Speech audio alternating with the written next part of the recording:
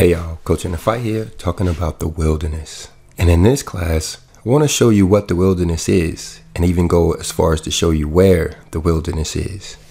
Talking about this wilderness that we read over in the book of Revelation chapter 12, we see it there twice in verse 6 and in verse 14, where this woman, who we know as the bride, is given 2 wings of an eagle and is flown into the wilderness, where she is fed for a period of time, as well as protected from the serpent, or the beast as we know it. Now, there's a lot of discussion, a lot of talk on the wilderness and what exactly it is. There's many people that want you to believe that this is some mystical place, maybe even out of this world. But when you look at other translations, like the Common English translation, instead of saying wilderness, it just says desert. It says that the woman fled into the desert where our Father has prepared a place for her. When you look at the Strong's number 2048 for wilderness, you see that it means solitary or desolate. And when you look at the uses for the word, it's describing a deserted place or a desolate place, an abandoned wasteland. And when you look at the Merriam-Webster definition of the word wilderness, the first definition says a tract or region uncultivated or uninhabited by human beings, essentially undisturbed by human activity. It says that it is an empty, pathless area or region, or part of a garden devoted to wild growth. So the book of Revelation is not telling us that this woman, the bride, will fly off to some place off this planet.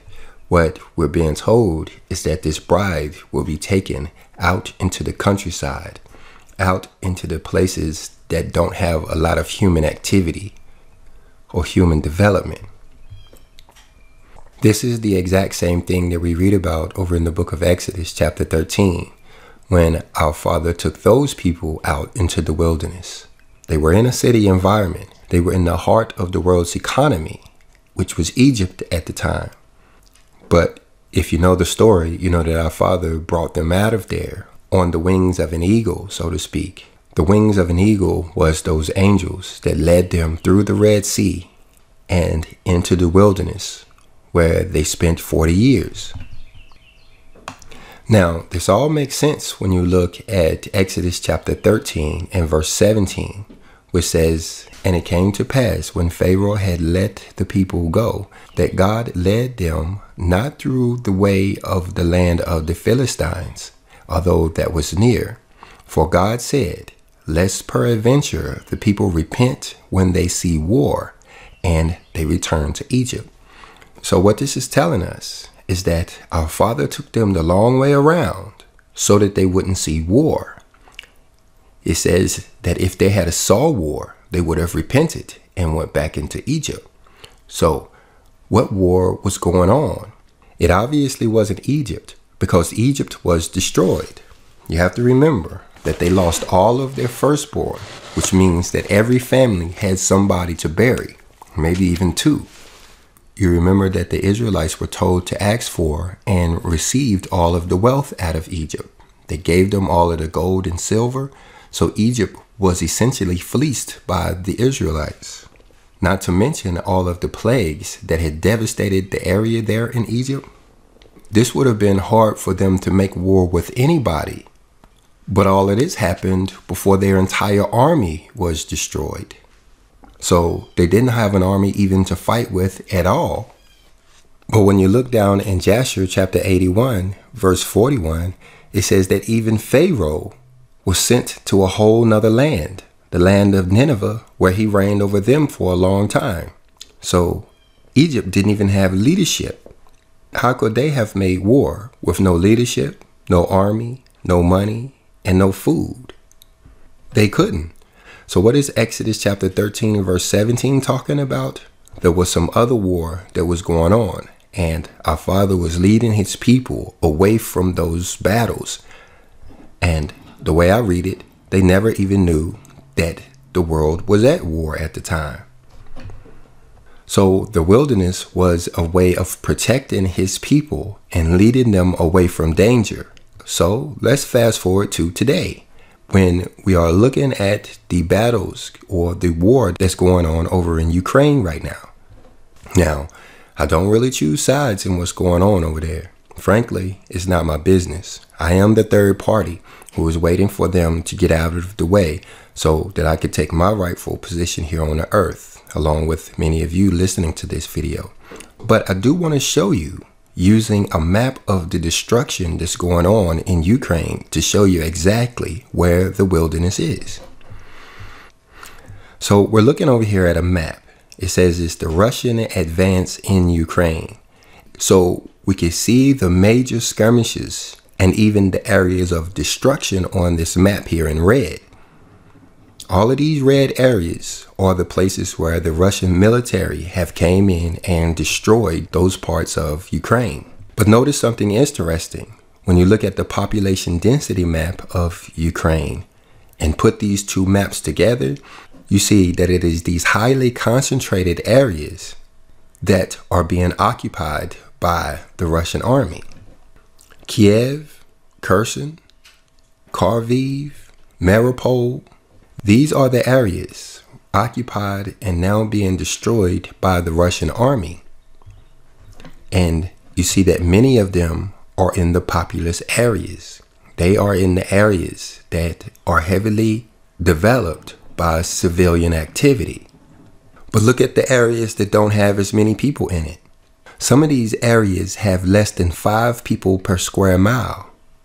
Well, you see here that these areas are untouched by the Russian army. So you could imagine in these low density areas, there are people who don't even know that the war is going on. Some of these people don't have televisions or radios and are only hearing explosions in the distance, which sounds like thunder.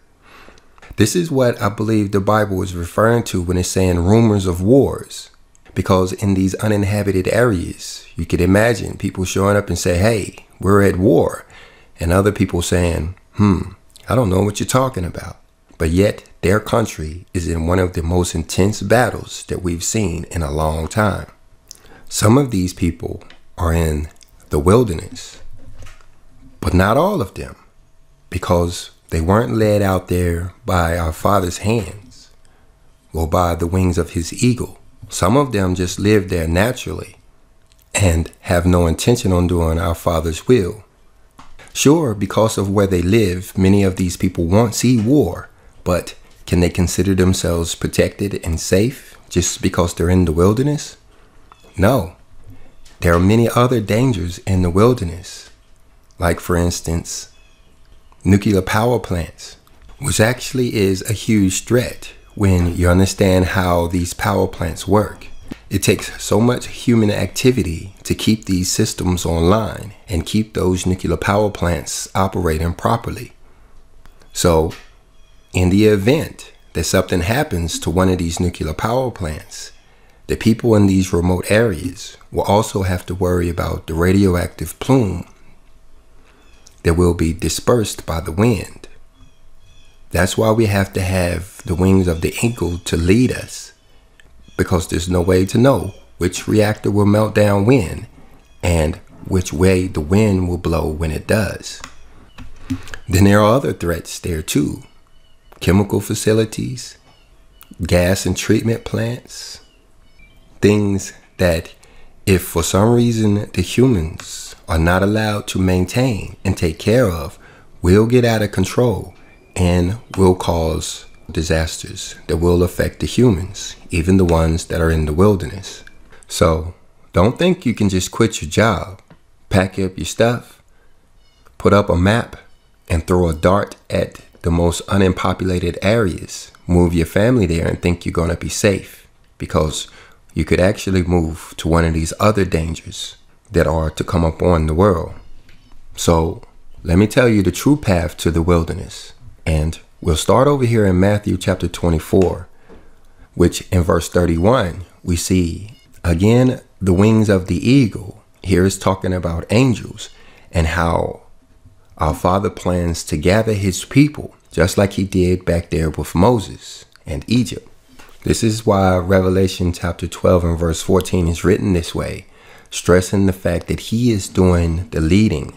The people are not choosing to go on their own or where they're going to go, but he is actually directing them. So I'll bring you over to the Septuagint translation of the book of Jeremiah.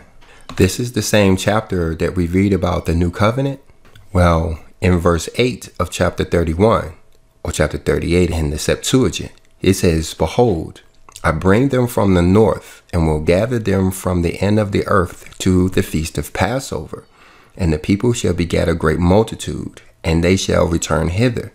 So, just like there with Moses, he gathered them at the feast of Passover, and then he led them out into the wilderness. This is the pathway to the wilderness. It goes through the feast of Passover. We see this confirmed over in the book of 2nd Esdras. In chapter 2, verse 38 says, "Arise and stand. Behold the number of those that be sealed in the feast of the Lord." So we already understand that we get our sealing, that what's talked about over in Revelation chapter 7. We get that sealing in the feast of the Lord. But then back over in Jeremiah, we understand that it is the feast of Passover that we are to be gathered back into his protections. And then we see back over in Matthew that this is necessary to protect us from the war we read about, where it says from the four winds. It's referring to the winds of war. So what is the book of Revelation chapter 12 talking about? When it's talking about this woman fleeing into the wilderness, it's talking about our Father's people, his bride, and that multitude that no man can number, who after keeping the feast of Passover will be escorted to some desolate, remote place where they will be nourished with food, water, and clothing as they escape the war and the other calamities that will come upon the world, so that once the world has completely destroyed itself, these people that we read about over in Revelation chapter 14 can emerge ready to repopulate the earth. These people will be the new Noahs of the world. Those who have survived on the ark through all of the calamities, chaos, and tribulations of the world, only to emerge on the other side, unharmed and untouched, with the sole mission of repopulating the earth.